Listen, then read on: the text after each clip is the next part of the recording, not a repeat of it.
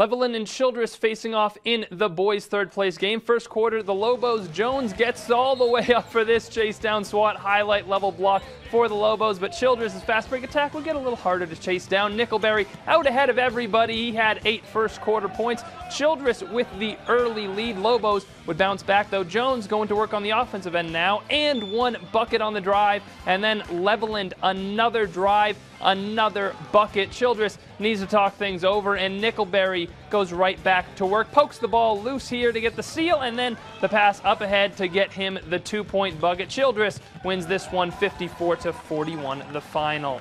As for Canyon, they are looking for another championship. The boys this time trying to get it done. Gage Lunsford to Kemper Jones. Lunsford knocks it down from the corner. Kemper Jones with the 3, and then why not the same spot? Another 3, this one from Evan Hughes. Lunsford playmaking on both of those. Nazareth would try to fight back. Tanner Birkenfeld into the lane. Tough drive and tough bucket, but Canyon would just prove to be too much. Lunsford with the steal and the bucket. The boys take home the championship for Canyon, even though the girls couldn't over Tascosa, 48-21.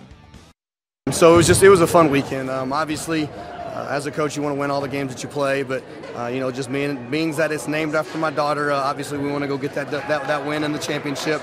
As far as my team is concerned, this is our 3rd championship, tournament championship of the season, and that's a big deal for us. We always have a goal to win 1, and we've won 3 this year, so we're pretty pleased with that. But time to go back to work tomorrow and get ready for district.